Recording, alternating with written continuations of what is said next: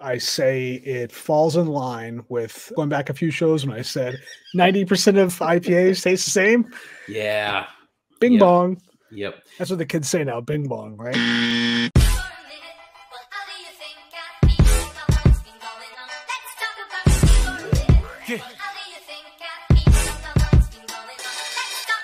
And we're live. Let's go. This is the Dos Podres podcast. I'm Major J. That's the Sundance Kid. We're here covering Boston sports and so much more. Another packed show. We're gonna another celebration this week. We're gonna kick off with. Last week we had Big Papi. This week we've got the GOAT. Tom Brady announced his retirement from the NFL, so we're gonna be doing a special top 5 Brady moments, Patriots only, to commemorate Brady's career and see him off into the sunset. We're going to be welcoming special guest Eric Emet, Director of Athletics at Goodwin College, talk some Sox and Bruins, and we're also going to be recapping last weekend's AFC and NFC Championship games. Looking forward to the Super Bowl a little bit, so make sure you stick around for all of that. First off, Sundance, what you sipping on? Some fine Tazo Zen tea with a touch of honey. How about you, Major J? All right. I am actually sipping on a Juicy J East Coast IPA from our soon-to-be friends, undoubtedly, Legion friends in beer, down in Charlotte, North Carolina. This is actually bestowed upon me from friend of the podcast, Lone Star Al, down in the Carolinas. And it is I've actually tried it yet. I'm going to now in front of you. This is a live tasting, live in front on the air. All right. The palate is fresh. And what say you? I say it falls in line with previous 3 and Out, going back a few shows when I said 90% of IPAs taste the same. Yeah. Bing bong. Yep. That's what the kids say now, bing bong, right? Yeah, this is it's good. You know, like we've talked about on prior shows, I've really found myself going a little bit more and more to the dark side with stouts. You want a dark beer? You know, the brown ales. They tend to be more flavorful. Dark beer. And they're not quite as thick as I think they had been in years past. I think breweries have gotten really good at, you know, distilling those down just a little bit and making them very flavorful. So I am out of the Steve French toast from a Manchester brewery down here in the Connecticut area that I am going to try and get to Could you after that again, please? Could you please repeat that? What was that? that? It's a French toast stout, and it is tremendous. It rivals the Cluster Nutter Peanut Butter Cup stout by the other fine brewery here in town in New Britain, Alvarium. So I might have to put the French toast stout on my list for beers that you need to bring to me. You didn't even have to say it. I knew that I'd be picking up 2. Ooh. Utah, get me 2. If you can tell me what that is referencing, what early 90s movie, you get a prize at the end of the podcast. Utah, get me 2. Utah, get me 2. All right, so I've ended the podcast to think it. All right. There you go. Great. All right, let's kick things off with a little rundown. We've got a number of things coming and going in Boston sports. One of those things is not Major League Baseball, the Red Sox, or the lockout. Not much at all. MLB, there's been a little bit of a concession, something to do with lowering bonus pool money for pre-arbitration eligible players, whatever. Beyond that, things are getting contentious, supposedly. Sides are are still very apart, according to The Athletic. Even saw tonight that MLB actually wants to bring in federal mediators for the labor talks. So that is a great sign, bodes well for the start of camp. Pitchers and catchers reporting supposed to be in 2 weeks. I'm thinking that's not going to happen. We'll be lucky if camp officially even starts on time in March. Not holding my breath. We'll see. More to come on that, but not much news on that end. Bruins, which we'll be talking about a little bit later on in the show. Again, they're 8th in the Eastern Conference, 55 points. By no lack of playing well, just the conference right now is loaded. They are 9 points clear of the 9th place team, Detroit. So they're still looking very good as far as the playoffs, etc. But 2-1 in the last week, taking out Arizona on the road. Had a nasty, terrible loss to Dallas, 6-1 last weekend, but they did beat Seattle at home on Tuesday, 3-2. Yeah. So we're now heading into the All-Star break this weekend. Patrice Bergeron, the lone Bruins All-Star. Really pretty much this team a victim of just the lack of scoring up until the last few weeks. David Pastrnak, Pasta, has been on fire the last month. Took a rask, not playing great since his return overall, and then he actually went out with a lower body injury. So, is it hip related? Who knows? We don't know for sure, but expected back after the All-Star break. We'll see. But Linus Ullmark has been filling in pretty well for the Bees. Between the pipes, Swayman was called up, but has not seen much action there. Bruins coming off the break have Pittsburgh next Tuesday at home. Big game there. Carolina at home next Thursday. And then they've got Ottawa at home next Saturday. So that Pittsburgh game and that Carolina game are both huge against a couple of teams that are playing really well in the East. Sundance Celtics. Celtics still starting to make some noise, starting to play well. 28-25, still ninth in the East, not making a lot of hay in the standings, but they've won 5 of 6, I believe. They've won 10 of 14. 14, exactly. They're 10-4 in their last 14. What you're seeing is a lot of those bottom 5 out of the 10, right? Out of the 10. You're seeing a lot of those, the 6, 7, 8, 9, 10. You're seeing a lot of those teams start to make some progress right now. But they're not really making a whole lot of progress in the standings per se. Those top 5 teams remain. Love what I'm seeing out of the Celtics. It's much more balanced right now with Smart and Richardson, these role player guys that are having some big games here and there that they absolutely need. And then Jaylen Brown's doing his thing. Tatum has certainly been a little bit more consistent lately. Named as an Eastern Conference reserve for tonight. This recording this Thursday night. Tatum was named to the reserve team. Brown was not. Again, falling victim to the inconsistency early in the season, but Tatum is officially an all-star now. But you're right, Smart's back. Team seems like they're putting things together a little bit. They had January, they went 10-6. January was your month for this team making a run. 10-6. I'll give that one to you. I mean, the thing about the Eastern, we don't need to go too deep into this, but the thing with the East in that conference right now is that there's only about 5.5 games separating the top team, the number 1 seed, and these teams that are in the 7 to 10 range. That would be in line for.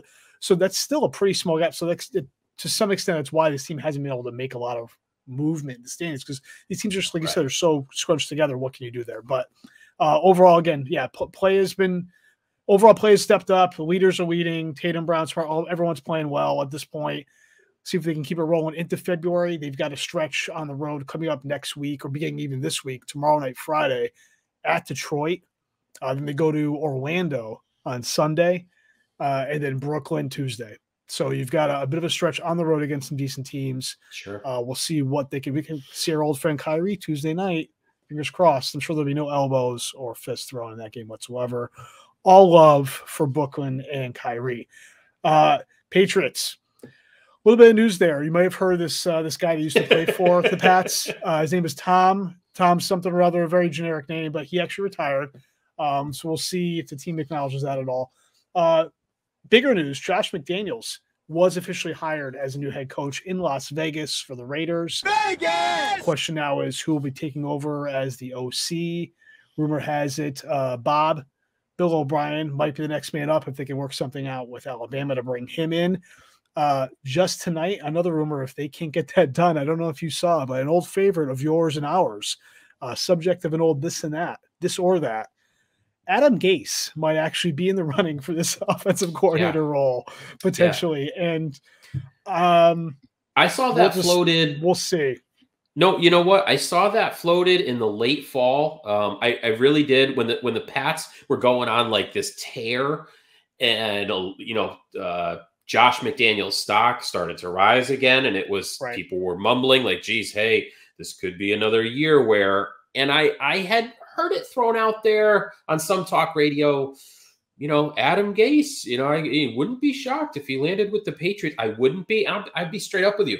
I wouldn't be disappointed with that. Adam Gase is your typical much better coordinator than he will ever be head coach. So I'd be all in on that. I'd really be good there. And rounding out our Patriots news, you may have also heard, Major J, that former assistant Brian Flores has decided to sue the National Football League and some other teams because our coach, Bill Belichick, plays a little bit of a central role here. Made a boo-boo. He texted Flores the night before his interview, hey, congrats, sounds like you're the guy.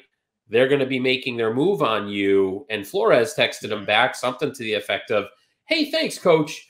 Wait, do you realize it's Brian Flores? And Belichick in true Belichick fashion Coach, said, are you texting Brian Flores or Brian Dable? To which Belichick probably threw his phone, this damn thing, scolded the ends of the earth technology. If Saturday Night Live has one true sports fan in their circle of writers, they are going to have a field day with Belichick, snap face, and all of it. I mean, this is rich in irony, comedy, all of it. That Belichick is going to play a central role here. Yeah, you really couldn't write this, actually. It's a skit. Hand delivered on a silver platter at SNL. I completely agree. Insane. I kind of feel bad for him because it really was an honest mistake, and now he's being tried. He might even have to at some point testify under oath. Yeah. Exactly. He sure will. Also, current Patriots quarterback Mac Jones did make the Pro Bowl by virtue of 8,000 people dropping out or being hurt or not being able to play. But he is probably the 7th or 8th quarterback and needs to make the Pro Bowl. But nonetheless, it will say on his resume forever, Mac Jones, Pro Bowl 2021. Good for him. Also, a quick update, not so much of interest to you, but for myself and the soccer heads out there. U.S. men's national team World Cup qualifying update. Things are looking good, my friends. We got a W against El Salvador, 3 puntos there. Bad loss at Canada, 2-0, the bad kind, folks. But turned around and housed Honduras the other night, 3-0, all on set pieces. Things are looking good. We're in good shape for the final qualifying window for the World Cup in November. We've got one more window in March, 3 games in March. Take 3 to 4 points there. They're in without having to play in. Things are looking good. World Cup in November this year in Qatar, however you want to pronounce it, Q-U-A-T-A-R. 8,000 ways. Qatar. I don't know. Qatar. Qatar. I believe so. Like sitar. Correct. Okay. All right. Fantastic. So let's get into honoring our good close friend, soon to be friend of the podcast after this, Tom Brady. As his dad likes to call him Tommy. His dad still calls him Tommy at 45 years old. But yes, him and Charlie Weiss. Yeah. Yeah, Tommy. He's a good kid. Top 5 Brady moments. Let's just go right into it. I mean, we're just here. We go. Let's dive right in. Dive right in. Go ahead. Number 5. What do you got? What's your number 5? Number 5. Rams Super Bowl 2019. So not 2001. 2019 Rams Super Bowl. Brady on the sideline with like a minute and a half left. Brady on the sideline looks at Belichick and says, on 4th down, kick a field goal here. It was like 4th and 2, and Belichick was weighing, geez, do we go for it? Nobody's kicked a field goal. You good on the field goal? We're getting the field goal. 40-yarder, game's over. Pats at that point were up by 7, I believe. And Brady's looking at Belichick like, isn't that when it was 10-3? No, I think it was 10-3. That made it 13-3. And I think that made it 13-3. And Brady's like he's catching Belichick in a moment. Like, are you? Is this thing on? Like, come on, give me the coordinators. Let me talk to somebody here. And on top of it, Brady is a guy that wants to throw another touchdown. For him to have that moment of true vision and say, our defense is got them. Let's kick the 3. Take the go points. Up by 2 scores. The game is over. I loved it. It's one of my all-time favorite Brady moments. How about you? That's a good one. It's a good one. Definitely almost off the radar, but that's good. I like it. My number 5, my number be a little more traditional, obviously, but number 5 for me is Super Bowl 49 against Seattle. Pats are down 10, 8.5 minutes to go in the fourth. They come back, they score, then Brady hits Edelman. Brady caught, touchdown, Julian Edelman. To take the lead with 2 minutes to go in the game, which leads to an all-time moment for the Patriots and for in the NFL in Super Bowl history. Butler intercepting Russell Wilson on a first and goal from the 1 to seal the game. But obviously, Brady, the fourth quarter comebacks with, again, being down 10, as we've seen so many times over, being down multiple scores in the fourth quarter of big games. Brady, this one being such a big one, and then ending with such a big moment. Hitting Edelman for that go-ahead score 2 minutes ago is my number 5 all time. Love it. Yeah, that's it's hard as a Pats fan when you think about all their Super Bowls, which ones stand out the most. Maybe that's next week's top 5. There's only 6 with Brady, but the Seattle one stands out for me pretty strongly. The Seattle one is a big one, so I love that one. What's your 4? Number 4 for me was actually this one's a little bit off, but for me it was huge because I had the privilege of actually being there. It was the 2017, really in 2018, AFC Championship game at home against Jacksonville. Pats are down 20-10, 11 minutes to go. First, Brady hits Amendola for a touchdown, makes it 2017. Defense holds. It hits the go-ahead TD pass to Amendola in the back of the end zone as Amendola's catching it and falling out of bounds. Second and goal. Fake it to White. Looking around. Has time. Throws it. Did he get the feet down? What an effort. Touchdown, Amendola. With 2:50 to go. Basically to put them up and send them to the Super Bowl as the defense held Blake Bortles to nonsense and picks. And I believe Bortles actually closed that out with a terrible interception on the sideline, maybe to Rowe. But yeah, just again, being down like that, again, late in the game. Again, 10 points, fourth quarter, and he hits Amendola not once but twice to put them up. Typical Brady, typical Pats. That one again for me was huge because I was lucky enough to be there. So that's my number 4. A quick question before we move on to my number 4. Was that the game that Brady had the mangled thumb? That he had torn open his thumb in practice the week prior? I was talking to my son tonight about this because Belichick just... It was that season. I'm not sure if it was right before, like where it fell as far as in relation to that game specifically. Oh, I think it was like 3 or 4 days before that game. Was it that week? Yeah, it was not the Super Bowl week. It was not. No, the AFC Championship. Yeah, so we'll double check that with Eric Emet with his sports knowledge. He'll probably have a better read on that. My number 4, I'm already seeing we're going traditional, non-traditional here. You're the traditional side, and I'm a little more non-traditional. So my number 4 top Brady moment was actually him getting knocked out of the 2001 AFC Championship game against Pittsburgh. And I'll tell you why that's the top 4 Brady moment for me. It allowed a sliver of dignity for Drew Bledsoe to play some role in the Patriots winning that Super Bowl run, right? Yep. Because up until that point, what a crazy scene it was to have Drew Bledsoe, established Pro Bowl quarterback, standing on the sidelines every game with a ball cap, a headset, and a clipboard. The look on his face pretty much said it all. He was not happy about it. Yeah. You knew he was gone after the season. You knew he was not going to stick around for this. I'm not a huge Bledsoe guy. I loved what he's done post-career with the winery and all of that. And he seems to be a real stand-up dude.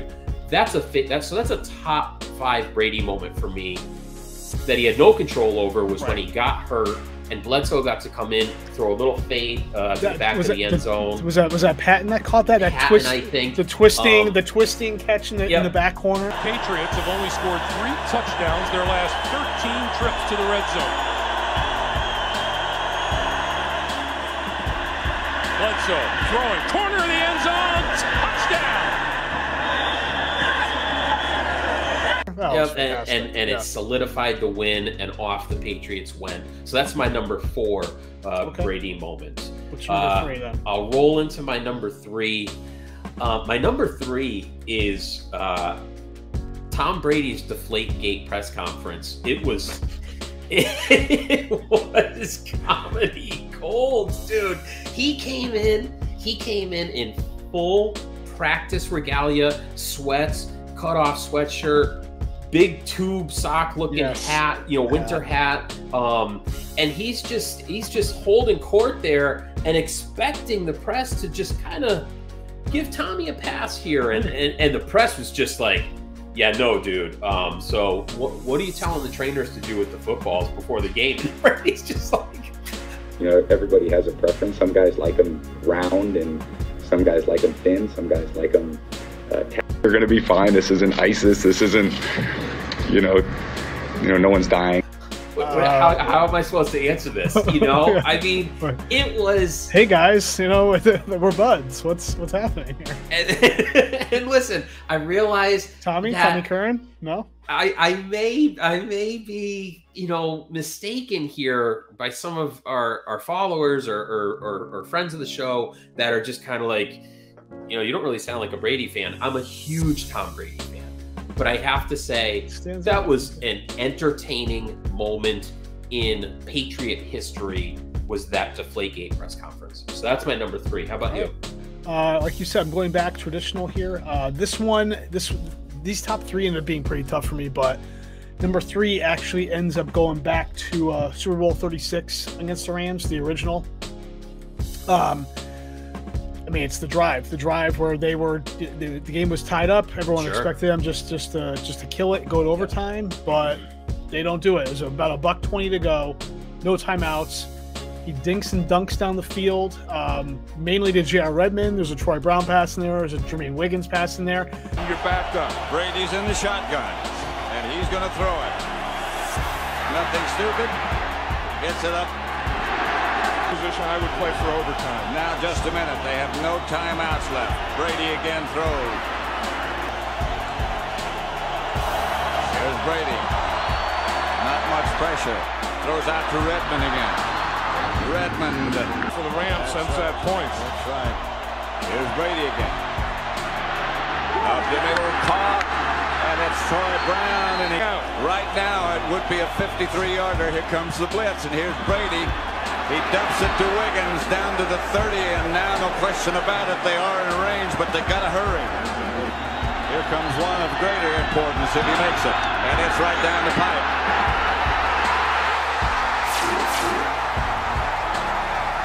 Adam Vinatieri.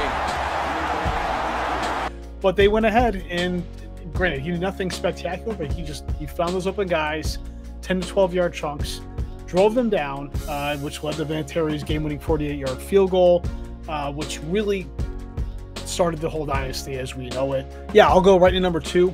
Number 2, another iconic moment as we know it, again traditional, part of the Super Bowl 51, the comeback, down 28-3 against Atlanta.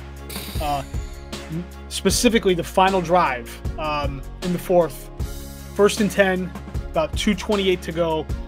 Brady hits Edelman, a tipped ball by Robert Alford in the air. Edelman makes the catch by leaping between the 2 guys, landing on them, and catches the ball 2 inches off the ground. Here's Edelman broken up, and the pass is no sign yet. Edelman comes down with a football, and they're saying it's a catch. And we'll get another look at this. Alford knocked it up into the air, and let's see who comes down with it.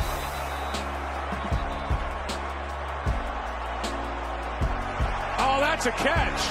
Bats it a little bit, and then re-catches it. And then pulls it in. Re-catches it, right, which ends up leading to a game-tying touchdown. James White, and then Brady turns around in the open overtime and drive right down the field for a winning touchdown run. Sweep right by James White. So to me, like, especially that moment, even though It was a tip ball, and he didn't exactly make the play himself. But that moment from Brady to Edelman for that catch in the midst of what is the greatest comeback in Super Bowl history always stands out. It's obviously going to stand out as a huge, huge moment for Brady, I think for everybody at this point. But that's my number 2. What's yours? My number 2 is every pregame run up the sideline to jazz up the fans.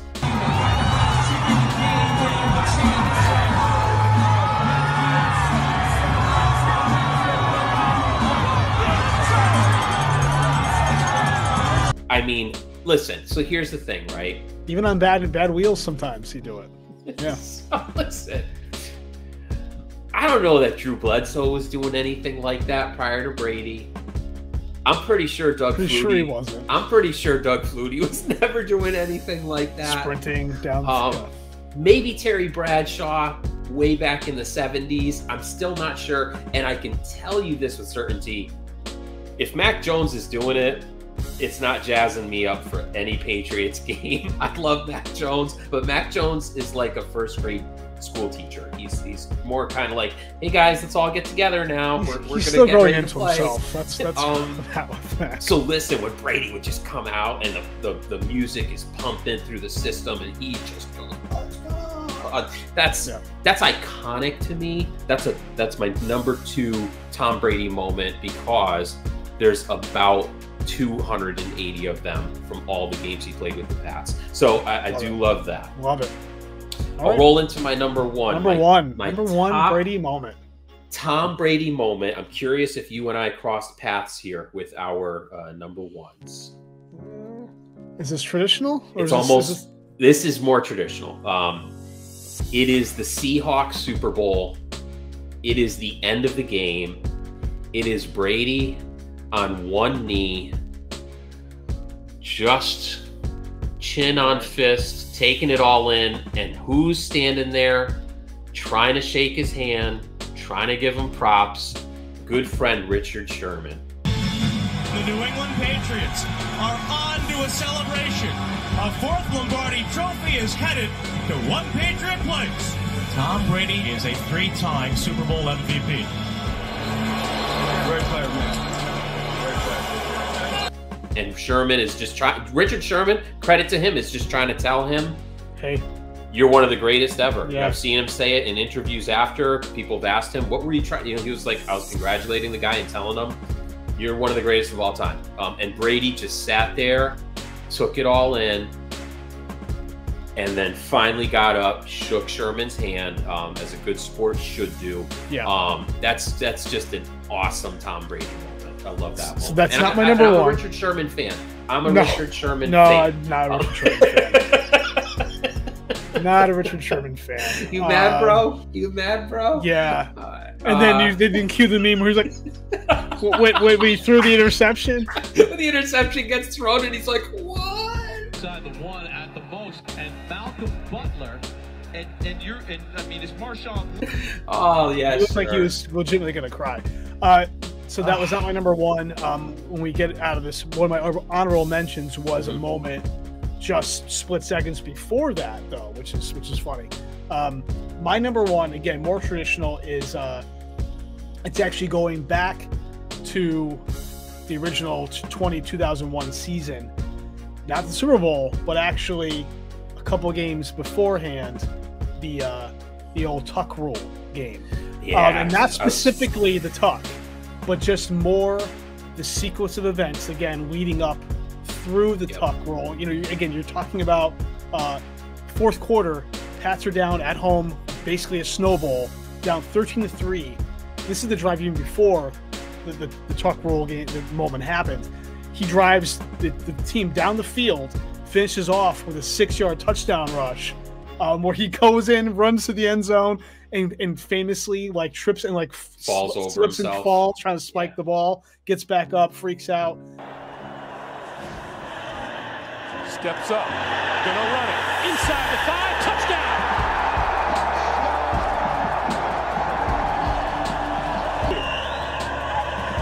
Blitz.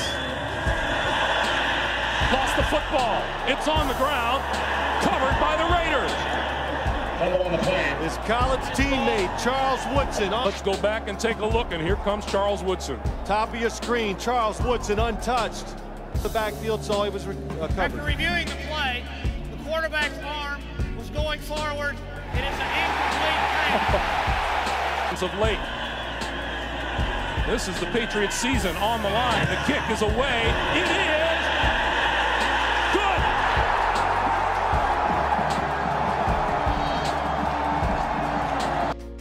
good. This is to advance to the AFC Championship game.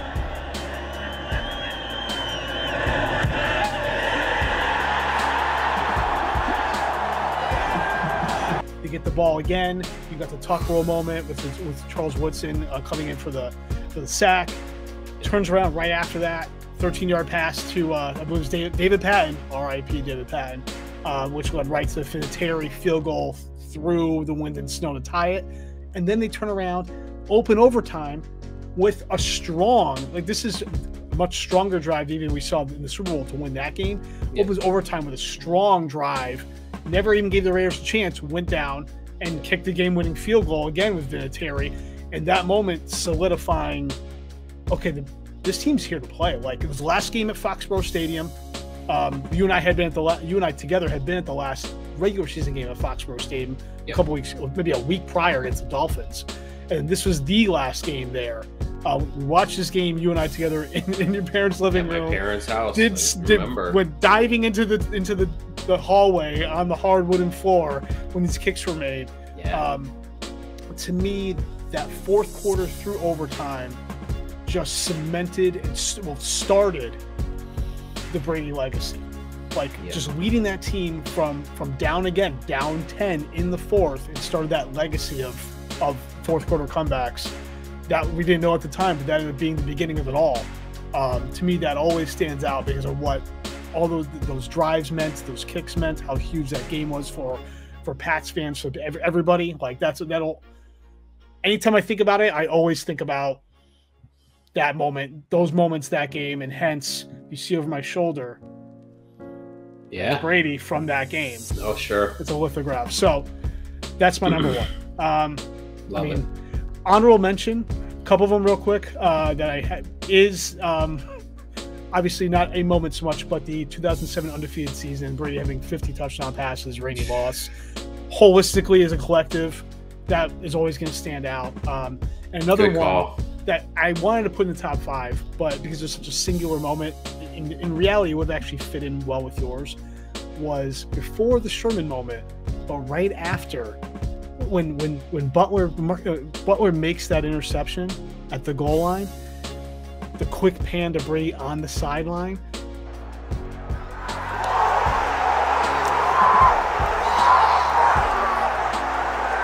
Him jumping up and freaking out like he's like a 6-year-old kid will always stand out to me as well. In the way he's like screaming and his voice goes up like 6 octaves because he can't believe what just happened, and he can't, he starts freaking out, which then leads into the moment you just talked of kind of, okay. Yeah. Take it in, Sherman. All right. Yeah, it's a great. No, you're right. Through NFL films, it's a great moment. I'll say one honorable high knees mention. In the air, just like he got more height on those leaps when he freaked out than probably any time in his entire life. There was a great football life, Bill Belichick football life, when the Pats, destroyed the Tennessee Titans, coached by Jeff Fisher, in an October blizzard, like 54-3, something like that, right? It might be 50-0. 50-0, 57-0, and Brady looks at Belichick at midfield before the game starts, and they're kicking around snow. And Brady says, "This is a QB's dream. They'll never rush a quarterback in this crap." And Belichick says, "It could be a good day to throw." And Brady says, "Aren't they all?" And Belichick, for a moment, Belichick is just kind of in another world, and then he catches himself and he laughs and he's like, "No, not every day is a good day to throw." Tom. Not gonna get me on that one, Tommy. All right, good times. Tom Brady retiring off into the sunset. It was good while it lasted, but all right. So that's let's put a pin in that. Let's roll into some some Sox and Bees talk. So a couple of subjects we have not spent a lot of time on lately. Some Red Sox, some Bruins. We're actually also going to welcome in a special guest for this little segment. It's actually going to be the director of athletics at Goodwin College in East Hartford, Connecticut. University. Goodwin University. I stand corrected there. Folks, this school is up and coming. Let me tell you. But known as Coach Dr. Eric Emet Brown. Let's get a round of applause. Dr. Emet, how are you? Welcome to the podcast. Glad to have you. And he right after that, he answers the first question. What you sipping on? This is a Heine Light. Light. All right. Well, for those of you out there who don't know what he's talking about, it's a Heineken in the green bottle, and it's a light. Hey, so Eric, really quick before we kick off the Sox and Bees, you're a football guy, and we know your allegiance lies with the teal and orange typically, but you can appreciate Brady. What signature moment stands out for you for Tom Brady's career? So and I love the top five. That was the 2017 playoffs when Tom slammed in the sexy Rexy in practice and opened his thumb up. Yeah. But then they were playing Jacksonville in that first week, first. So, no, it was the AFC Championship game. It was. Was it the AFC Championship? Because I know they played Jacksonville in the AFC Championship. Oh yeah, it's so hard to think of Jacksonville as being in an AFC Championship game. You know? Again, Blake Bortles was the quarterback. That team got by on defense and some play. I mean, definitely. Duval. But and this drives my son nuts too, because I will never root against Brady. I was resigned to the fact as a Finns fan that we were going to get beat twice a year, and that you have to sit back, because I grew up kind of on the tail end of Joe Montana. So, and just watching Montana play, and he was a surgeon out there. So I really looked at Brady as that guy where, I never rooted against him. But my moment for Brady it's got to be when he came up. I guess it would be off field when he introduced himself to Mr. Kraft and said, "I'm the best thing you ever did, and I'm going to bring you guys championships," whatever the case. Because I think Kraft might have thought he was the pizza delivery guy or something like that. I think you're right. Am I supposed to tip you, or thanks though? But it was you're tipping me. And I was telling D-Dub, we were talking about this a couple of days ago, Brady, and I listened to Felger and Maz, and I listened to Zolik and Bertrand, and a lot of folks just jumping on Brady saying, "Oh my God," and I can't believe, he didn't thank the Patriots, and he didn't do that. Yeah. It's like, guys, go to Gillette, look at the 6 banners hanging, in the western side of the field in the end zone. And he's going to come back in front of a packed house. They're going to retire the number 12, and it's going to be official. I just,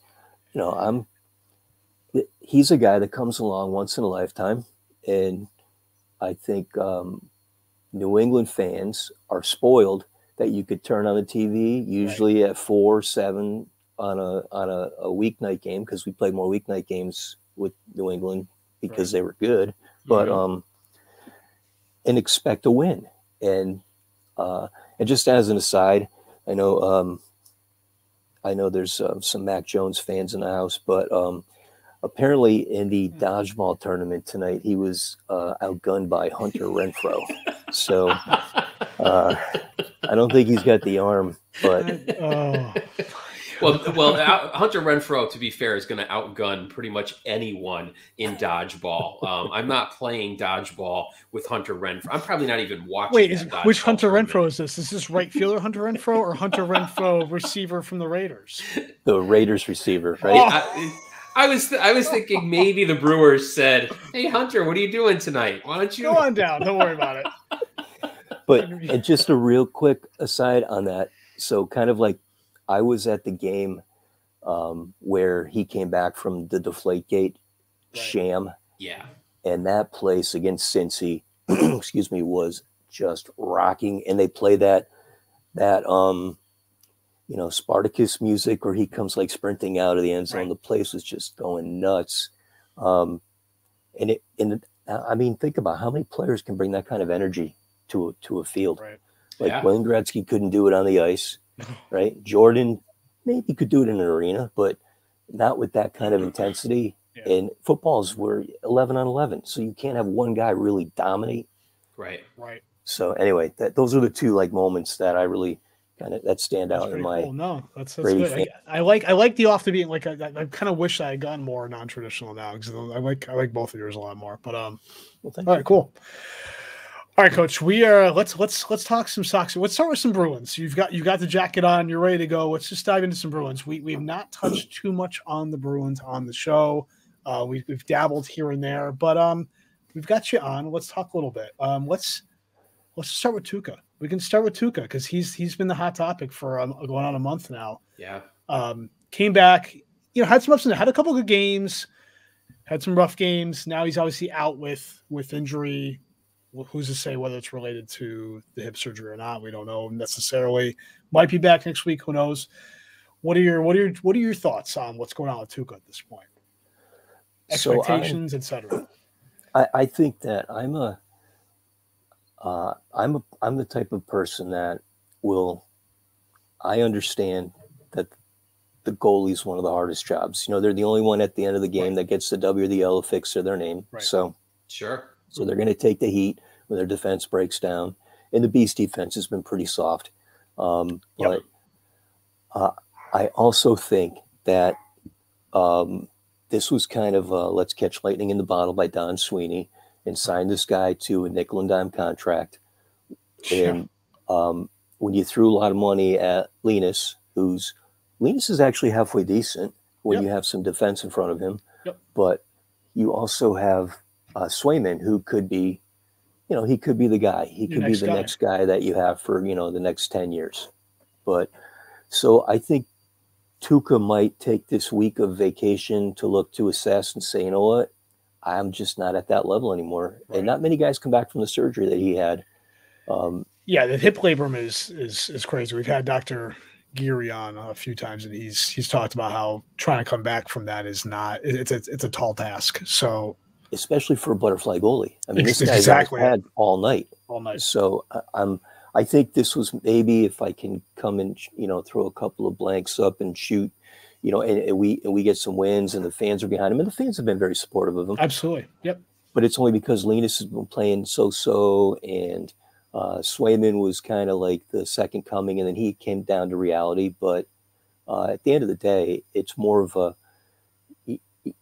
they're not in as bad of a situation as it might appear because they've only got committed to these three goalies about $6 or close to $7 million. Right. Where you look at some of these other teams and they've got like 9 or 10. I think the Caps have a ton of money committed to goalies, and they're, you're really like the scenario is if you can get a guy like a frontline guy for maybe 6 and then have a good backup for a couple mil and you're hitting 8 against the cap, you're in pretty good shape. And you can get maybe, 25, 30 starts out of your solid backup where you're going to win half those games. So, but I think we might have seen Tuukka play his last game for the Bees. I really do. I think he might come back from vacation and retire. Which again goes back to Ullmark that, again, there was a lot of criticism early on, like, okay, the investment in Ullmark, and then especially when the Tuukka start coming back, I'm like, all right, what do we get? The whole question about what to do because they couldn't do anything with Ullmark. Swayman had options to go down to Providence, and then now if it ends up with Tuukka, it's going to make again that Ullmark. I think it's going to revalidate that Ullmark signing a little bit at this point because, like you said, he's been decent, especially over the last week, even alone. He's been playing pretty well between the pipes. So, I think Sweeney got a lot of heat because he let Vladar walk. They unloaded him to. Well, I think beat them actually when Calgary solidly, yeah. And I think that was like his second or third shutout of the season. And Western Conference, a little bit different. I wouldn't mind playing Edmonton every night, but right. But still, I think Swayman's got much more upside because Vladar is just a big guy and kind of like a Ben Bishop frame, really tall, a little bit lanky. But, Swayman's coming out of Hockey East. He's the real deal. And you look at some of the goalies in the NHL that came out of Hockey East, and they're kind of like the cornerstone guys. You got a couple playing in the All-Star game this weekend. So, as well as Wyatt Russell, Kurt Russell's kid, will be one of the goalies in the breakaway contest. I didn't know that. Okay. Did not know that either. Coach, let me ask you. Listen, I am baseball first, football second, basketball third, and hockey falls in that fourth tier, but it's got a special place in my heart just because, I had an older brother that played, and certainly, Major J and I have our battles with NHL All-Stars online with video gaming from time to time. Listen, I do catch Bruins from time to time. I have to tell you, Pastrnak is, to me, the most electric Bruin I've seen in years. And it hits me a little bit that it doesn't seem like he's marketed nearly as much as he could be from a Bruin standpoint. Am I off there? And are there gaps in his game? I put the Bruins on the other night when they won, and sure enough, within 5 minutes, Pasta scores a goal. The guy is. You talk about lightning in a bottle. I mean, this guy is so super talented. Am I overrating him in my hockey fandom? What do you think?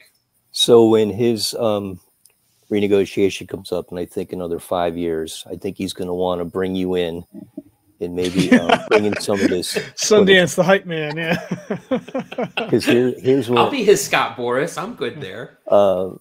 Bro, you could never be a Scott Boras. You have too much integrity. But so this guy, okay. here's my my Pasta take. Big fan of Pasta. Yeah. However, Pasta has never seen a shot he didn't like, and he is a very good guy when you get him on one of the circles, preferably the left.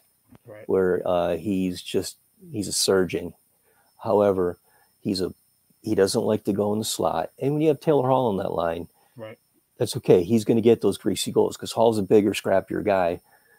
Pasta's a finesse player, plays a European game, fast, outskate guys. But if you'll notice, when he's carrying the puck in, even when they're at a man advantage, he loses it a lot because if I'm going to have somebody carry the puck in the zone, it's going to be Marchand every time. Yeah. Because that guy, it's like glued to his stick. Yep. He's just an extreme talented stick handler. But Pasta tries to get, on Sports Center every shift where he's going to do these dipsy-do plays. He's not a very good passer. So he's kind of a home run guy. I mean, it's almost all or nothing at times. Exactly. And if you put him on a line where he's going to make the plays, he's not going to be nearly as successful when you've got a former MVP in Taylor Hall. Okay. And I mean, they've been shifting lines around. And the big thing was when Krejci left, you would have, this could have been a lot different looking last year if they would have put Krejci up with him and put Pasta in the second line instead of put all your horsepower on that first line with Berge and Marchand. But Pasta's a good guy. I do think they market him, but one of the things that you have to remember about Boston is it's the lunch pail mentality. It's all for one, and you don't really have that superstar like in the heyday, a little bit before me, but when you had Orr and Esposito and Johnny Busick, it wasn't like, hey, this is Bobby Orr. Hey, this is Johnny. It was Gotcha. They all it was the had Bruins. a job to do. This is the Bruins. Yeah, I got you. And there's one guy they've been looking at. They would market right now. It's still Bergeron, just because there's the longevity. He's been there. We're talking 13 years now. Whatever. Yeah, I think it's pushing 16. Actually, right 16. Yeah, because I think he was in lifer. back in 2004. He was down there with Raycroft in the Futures game or something, which is crazy. Pasta's, I mean, it's like you said. I think all or nothing home run. I mean, that says it all. I mean, like his numbers. So I was actually looking this up earlier. So last 13 games since they played Tampa on January 8th. So we're saying like about a month now. 13 games, 21 points, included, but 13 of those are goals. So it goes back to like you were saying, Coach. He's not much of a passer. He's not going to get those assists. When you have 21 points and 13 of those are goals, that kind of says a lot as it is. 5 of those are multi-goal games. So I think that actually really lends credence to what you're saying. He's not going out there getting points with assists. So the Colorado game the other night, Colorado's cream of the crop in the West, right? Right. And they've got this game won. Colorado pulls their goalie. So Coach, against maybe his better wishes now, obviously hindsight's 2020, has he's got Pasta out there. And of course, because empty net, Pasta's a goal scorer. Maybe you can really ice it, right? And it totally backfired. So Pasta's not a great defensive forward, and Colorado scores, and then Cale Makar comes over in overtime and wins it. And Cale Makar is like as close to second coming of Bobby Orr we're going to find in our lifetime. All-star. Yeah, he finally made an all-star game. Yeah, he's playing this weekend. He's having an incredible first half. So I do think the cross stat Pasta bears is that his coach was a defenseman drafted in the first round by the Blackhawks. So, he's that play a 200-foot game, play all 3 zones of the ice, and Pasta really likes to play, the 2/3 up. Yeah, right. So, right. Great. All right. Yeah, no. All right. Some good Bruins insight there, Coach. Let's hit the reverse button here. Let's talk some Sox now too. We've got you here. Not a ton to talk about, obviously, again, with the lockout and everything else going on, but there's been some stuff out there. What are your thoughts, first off? There's a little debate here between Major J and I. I am okay with this rumor that the Sox are like ready to land Suzuki. Okay. Seiya, I'm not sure, but it's a Suzuki. And Major J is not on this train. He is off. No. He is not a fan. It conjures up memories of Kei Igawa with the Yankees and their horrendous investment. I'm seeing visions of that guy that plays for the Angels. I think he's going to be on MLB The Show cover. Such an optimist. If this guy comes and he's right-handed, if this guy comes in and hits 30 bombs, what's your take on this Suzuki rumor? Are you a fan or are you praying against it with everything you have? So I will tell you right now, you're getting, and I think I know why this guy appeals to you, D-Dubs, because you're getting a right-handed Mike Greenwell. Okay. Jesus. You say Gator and he melts. You say Gator and he melts like a cheap ice cube in the summer. Oh God. I've been looking at his numbers, right? So he's playing in a smaller park, right? Okay. With inferior pitching. Okay. Yeah. True. He's hitting, I think he's played 7 full seasons, came up in 2013, I believe. But he's averaging like 20 and change bombs a year, maybe 26. Okay. 130 hits a year, right? You have that in Duran coming up. So you're going to throw all this dough at. Are we talking about the same Jaron Duran? Yeah. Or other guys you could sign. Like it's. I'm telling you, this goes back to why did we even trade Renfroe? Why did we even trade? That Renfroe? That was more about the whole like 2 years arbitration. That was all about like long term like finagling with the contracts and stuff with him. Can we jump in if you guys don't mind? Can we jump into a little bit of the lockout, and because this kind of falls into the lockout, because these players, first of all, they met 4 times, no progress, right? So we can kiss spring training goodbye. And then if we have a shortened spring training, you know what happens when people start getting hurt, right? Sure. So, but the players are like, look, we want to lose the 3-year or the 6-year rights, 3-year arbitration. So they don't want to lock these kids up, and they want to, I think, get free agency at like 29.5. They want to be eligible. Right. They want to do age based. Yeah. So, and the money is there but it's not getting to the bottom. It's staying at the top. Right. And I think when you say staying at the top, Coach, do you mean it's staying with the top tier players, or do you mean ownership is just keeping that profit? Well, I think ownership is conveniently dancing around their quote unquote cap, but they're also you look at in guys, make no bones, and D-Dub knows I am not a fan of this ownership group. I am not a fan at all. I think they brought in Chaim Bloom to turn it into Tampa Bay North and nickel and dime guys as much as they can. Yes. So I think that they want to boast about, instead of talking about we're bringing in Suzuki, you got Casas, who's going to hit you 35, 40 bombs a year. Looks like it. Maybe a year away. Yeah. Right. Mayer, the kid is going to be Bogarts 2.0. Yep. And I hate to make this comparison because I can't stand this guy, but this guy looks like A-Rod. He's got the build, the pop. Yeah. He's not going to steal you 40 bases a year, but he's a 4.5 tool player. Haven't even mentioned Blaze Jordan, right? I mean, Blaze Jordan's another guy with pop. What he won his first home run, national home run title at 11, I think. I mean, the kids can just flat out hit. Yep. But they got him on. And another comparison, I really see that kid, just the swing with the heel. I see him as a right-handed Jim Tomei. The build, they're telling him already he's got to lose weight. Wow. He's getting too doughy. But the problem is you're gonna have to slide Devers to first. Right. And you're going to have to make room on the left side of the infield for both Meyer and Blaze, I think, because you know that they're going to keep these guys down long enough, depending on how this lockout ends. They're going to try to keep these guys down longer so they get that extra year with them. And it's just so filthy, but I'm just not a fan of how a big market team like Boston is literally fishing off the scrap heap, and their solution to center is bringing back JBJ based on the BS of sabermetrics. I can't to quote the great Tommy Lasorda, JBJ couldn't hit water if he fell out of a boat. So listen, gun to your head. I refuse to see it. Gun to your head.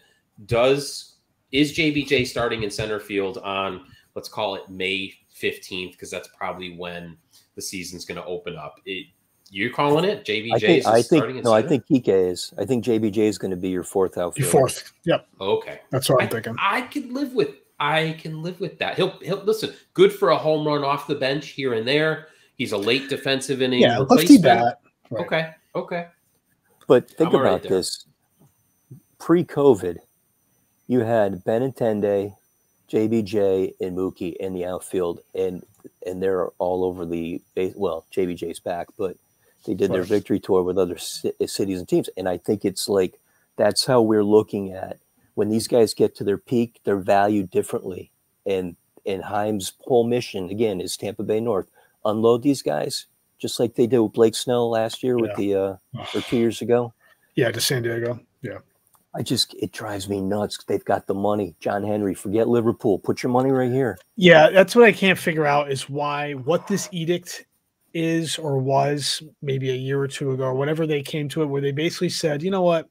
All right, we've done enough. It's time to, strap up and start thinking. Again, we've been saying, Sundance and I've been talking for I don't know how long about. I've felt for going on 2 years now, this team was really trying to clean up the sheet to get ready to sell. I don't know that's necessarily the case anymore, but I'm not sure. I'm curious what they are doing to try to leverage, try to get more cash or something. Clearly, they're not trying to save money for the sake of just putting it in their pocket. If they're trying to put in other investments or something on a grander scale, but I'm not sure what the change in philosophy was, where they just hit a point and said, all right, we've done our due here. Now it's time to reshift priorities as far as the ownership group goes. I don't know. It's just odd. Well, I guess they're looking to buy a football team so they can have every major sport. The Penguins weren't enough. We're going to buy the Pens. Now we're going to look at. We want to have our hands in every major sport. Wow. That's what they want. And you've got a Hollywood guy with good old Tom back there, and you've got John Henry, just sitting on the deck of his yacht docked in Boston Harbor, calling shots, keeping the Globe from printing anything negative about his team. It drives me nuts. It's that leadership group needs to go, and you got to bring in folks. And the thing is too, look, how many of us thought, like as a kid, I didn't think I'd be going to watch duck boat parades because the Sox would be winning. And I've been to a couple, but we're spoiled now where we expect it every few years. And it's like, I'm okay with if you put a team that's likable out there, that's competitive, and just beats the Yankees. I mean, that's the criteria. Right. That was really Check, overall check, that's the bar. check. Sure. No, that's good.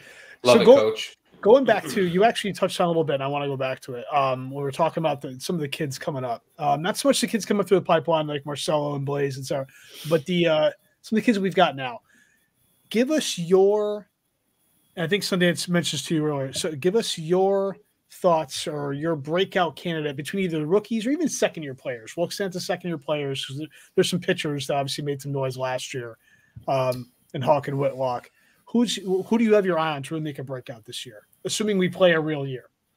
I really believe, and we talked about him, I mentioned him, but I think Casas is going to be up this year. I think they're going to make the jump. Agree. Because they have a gaping hole at first base. Dauber didn't cut it last year. Right. I mean, he's okay, but I think he's more of a 4A player. I really do think he's a guy that can hit AAA and struggles a little bit up in the bigs. But I do see them pushing this kid, and I think they're going to kind of hedge their bets because they know. I mean, they gave Meyer. I think they gave him like a $6.5 million or $6.6 million signing bonus, which is like sick money, which never happens, especially with this front office. So they know that this kid. You guys remember a few years ago when the Devil Rays, they were Devil Rays at the time. Yeah, I think maybe they were Rays now because then they took Longoria aside. I think before even his first full season in the majors, and went ahead and threw 7 years at him. Yeah, that's kind of like they appease one player and then they lose the rest of them. And I really think they're going to try to do that with Mayer, but I do think Casas might be the benefactor of something like that because they're going to forego some of that service time. I mean, you look at Jeter Downs, right? I think Jeter Downs is another 4A guy. I don't think they have a place to put him. Ideally, he's a kid that I liked when they made that trade initially, but it's starting to seem like after this past year, like, okay, he may not be. Oh, we're not getting anything out of him. Yeah, he'll be a guy you see in September with a couple at bats that they he'll say. He'll be a guy you see in the deadline deal for something else later. That too. Yep. Yeah. Well, just a lot of potential, but never really follows through. But I do think that the one thing the Sox have been missing was getting true power on the corners with. Endeavors is obviously a power hitter, and he's gotten better defensively. But I do think they're ultimately going to move him because they're not going to want to pay him. They can't pay. They're going to lose Bogarts. Bogey already said he'd slide over a third, to appease the move for Mayer.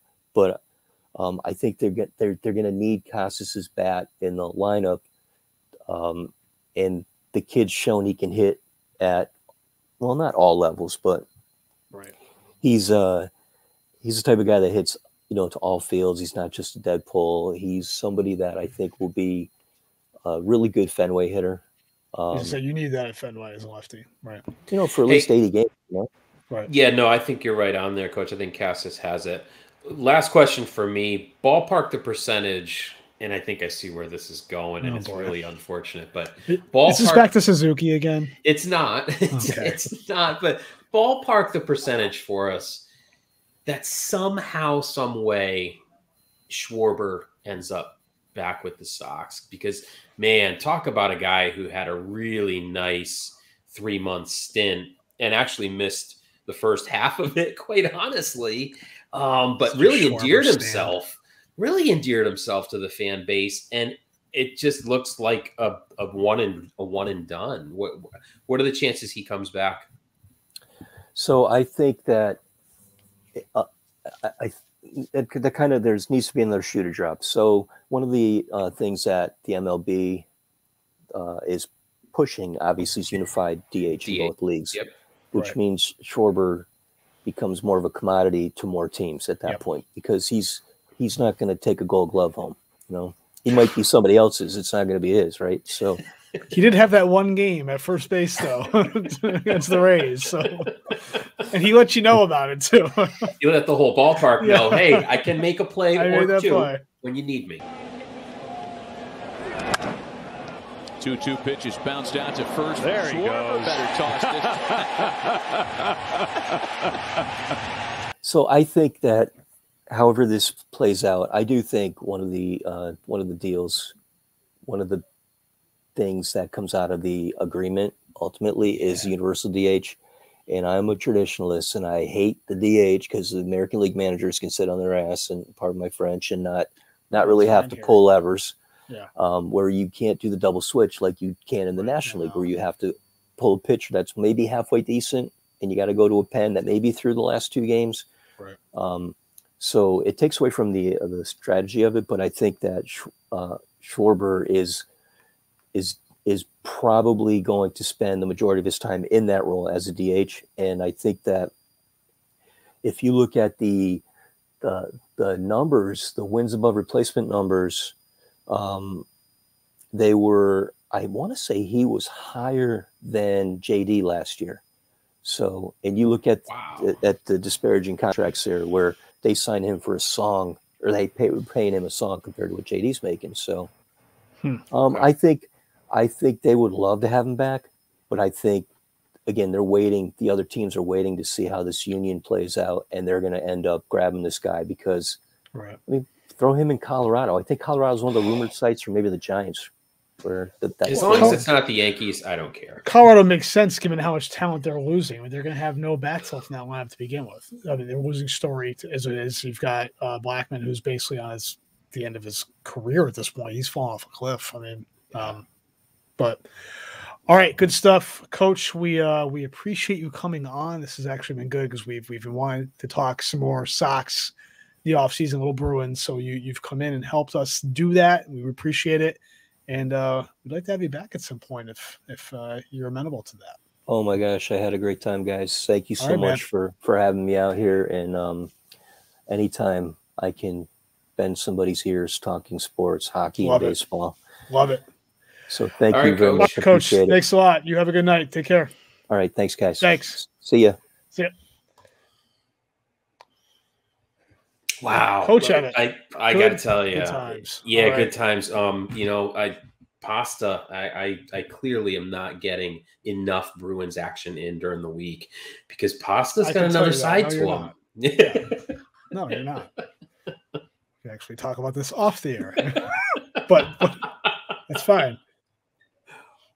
Sundance, I quote. I gotta watch more Bruins. Yeah, yep, that would help. We digress. Thanks. Out here on an island. Okay.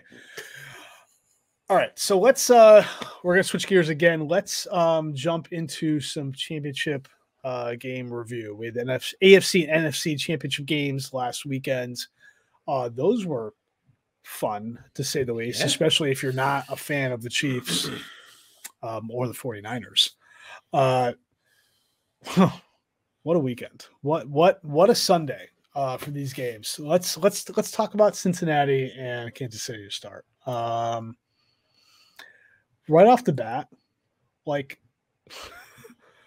I really don't know how much of it to say it's a choke job by Kansas City and how much of it's just Burrow and the boys.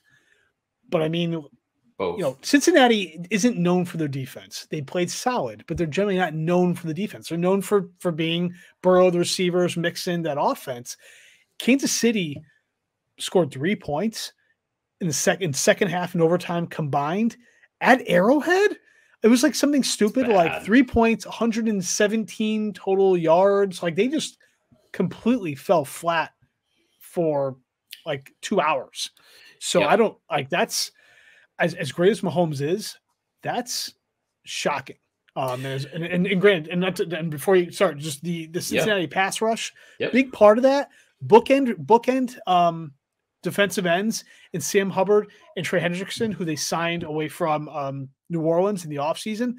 Obviously, those two were huge in making that happen. When you got two guys who can pressure on both sides without having to blitz and just playing four rush, and they're constantly in your backfield, makes a huge difference. I get that. But Kansas State has a pretty good offensive line generally. Like, Mahomes is the guy. He's the playmaker. He's slinging it. He's making plays. It didn't happen. I don't know what happened. Maybe he was too busy thinking about his wife and kid. I don't know. They may be posing for pictures later on with them. I don't know.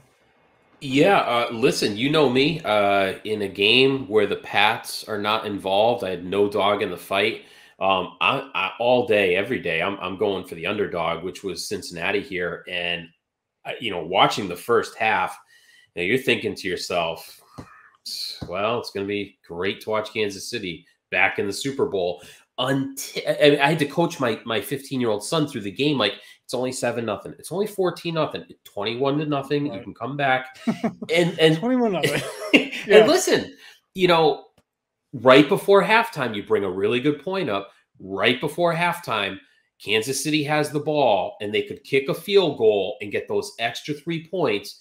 And they Mahomes runs around, runs out of time.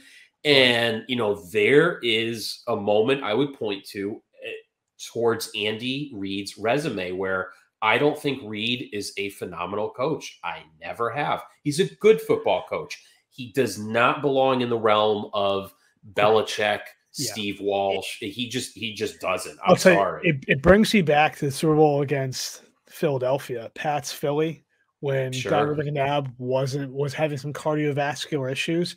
And Reid, when Philly's trying to play, they had a couple minutes left. I'm trying to remember the exact specifics, but they weren't running quickly. They were just it was normal just plays. Kind of, the tempo wasn't there. And it's like, I remember looking at Andy Reid, like, why are you not running high pace? No huddle, what's going on get here? Up to the line. Yeah. So no, great. That was 15 years ago, but 16, 17 years ago now at this point. It was like 2004, but still. Yeah. So I love to see Burrow. Listen, Burrow is exciting. He's fun to watch. He's not a running quarterback, but he'll hightail it out of there when he needs to.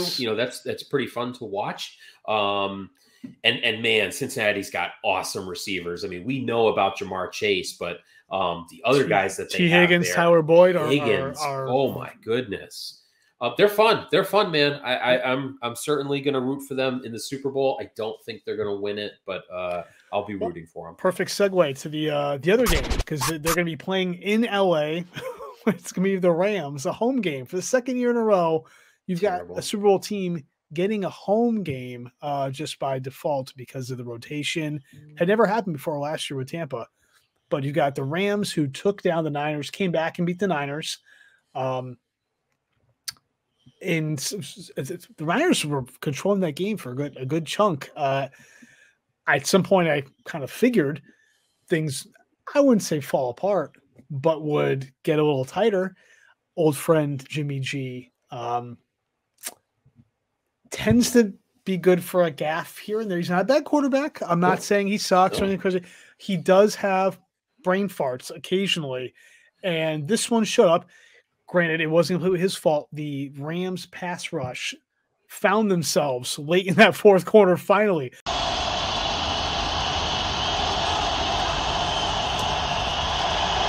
Garoppolo under pressure.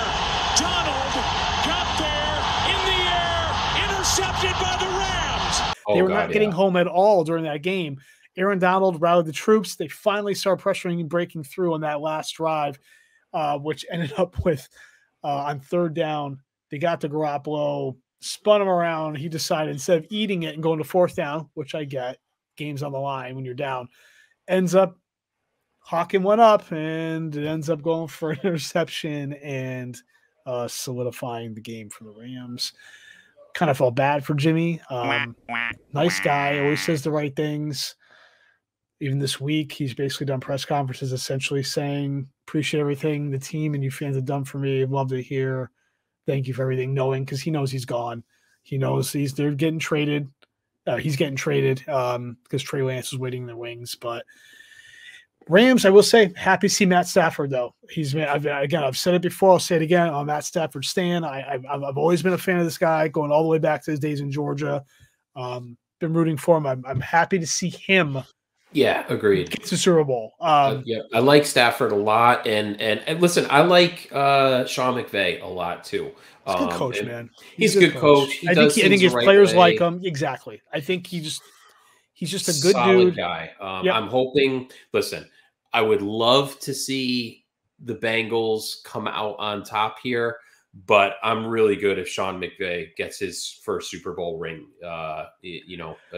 In this Super Bowl, he is a tremendous young coach that, by all accounts, everything I read, everything I watch, everything I hear, he does things the right way, treats his players the right way, looks to inspire as opposed to, top down. Right. You're going to do this or you're going to get cut, kind of thing. Right. So I'm rooting for Cincinnati, but all good if the Rams pull this one out. Yeah, I think we're going to definitely get into some more Super Bowl preview talk next week as we're kind of running into the game. But I think the opening lines, it was give or take, it came out, it was the Rams by 4, which is kind of give or take what I was assuming it would be. I figured it'd be in the somewhere like the 3.5 to 4 range. Yeah. With the Rams really being a true home team here. Right. When this first came out, my first thought was, if you're going to give me the Bengals and 4 points, I'm taking that every day of the week. With Joe Burrow and that offense.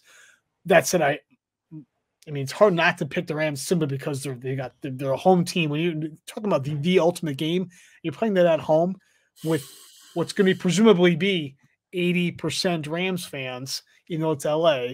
And it's not exactly not necessarily. I mean, since he'll travel well, that's what I mean. That's maybe 80 is pushing it a little bit, but I mean, in general, because it's a home game, likely there's going to be. You're right. It's a home game. Lean more to the Rams, even though it's probably going to be fair weather because it's LA. But whatever. So we'll talk more about that next week. Let's go ahead, wrap things up with a 3 and out, which again we like to close the shows out with. It is an anything goes, out of left field. Rhetorically, not literally out of left field. It doesn't have to be baseball, but anything off the beaten path. First down. I'm going to let you take first down because that's the kind of guy I am. Appreciate that. I alluded to this earlier. Life is just funny and plays out in irony in sports all the time. And I'm sorry, I can't get away from it.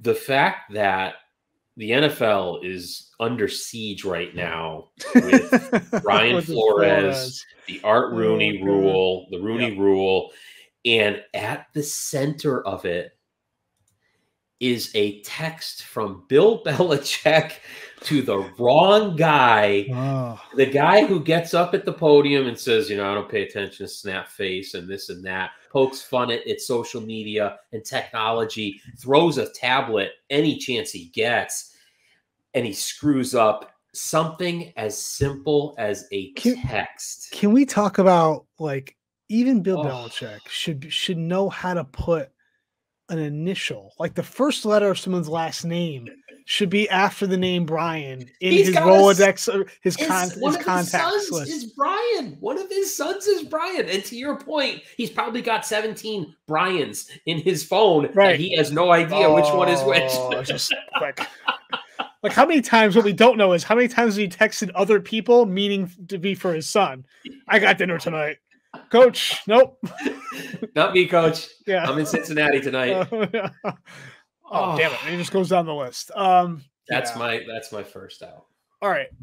Second down. This is not sports related at all. More of a PSA for you, Sundance, or really for anyone out there. Okay. It's tax season, right? We're in February. It's officially tax season.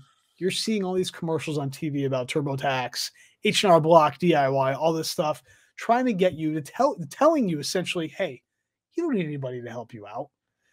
Get this software, get this. You can do it yourself. You are strong-willed. You've got skills. You can do this.